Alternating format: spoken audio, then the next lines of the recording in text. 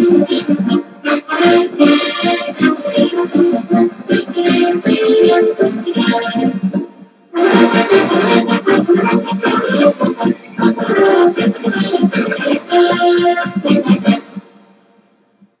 YouTubers, and that means that, yes, it is time for the Boomer Sooner News Update. Today, for football, we have defensive end David King has been moved to defensive tackle, and a lot of people think now that Chijoke Ndulia will play defensive end. This is because the native Oklahoman from Muskogee, Stacy McGee, the original defensive tackle, he has also been suspended, this one, by the university for breaking university policies, not necessarily team policies. So this came down from a university standpoint. Running back Roy Finch can see time in the slot with the wide receivers, with all the suspensions and all the young players at wide receiver. They're going to need another guy, and Roy has taken a couple of those snaps in practice.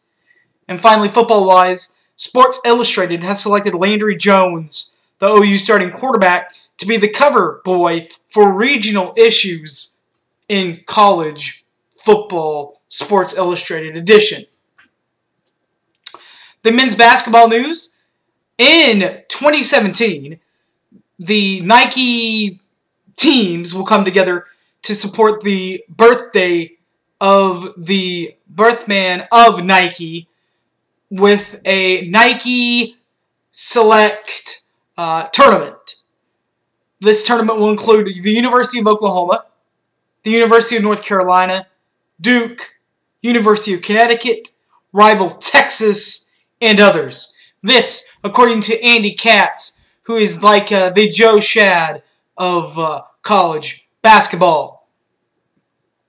Staying with Sooner men's hoops, next Saturday, the 24th and 25th that weekend, the Sooner basketball program will have their annual OU men's reunion banquet on Friday, and the game itself will be on Saturday.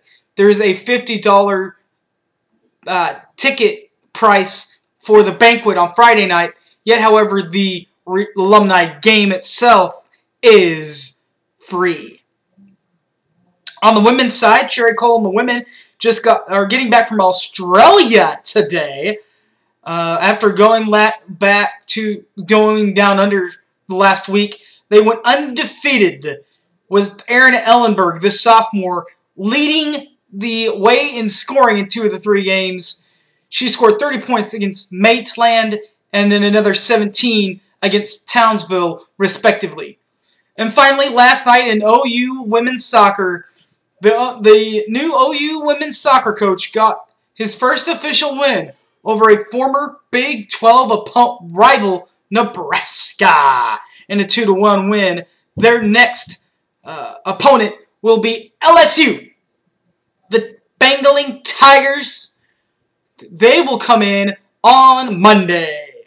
This has been Harry James Taylor with the Sooner News Update.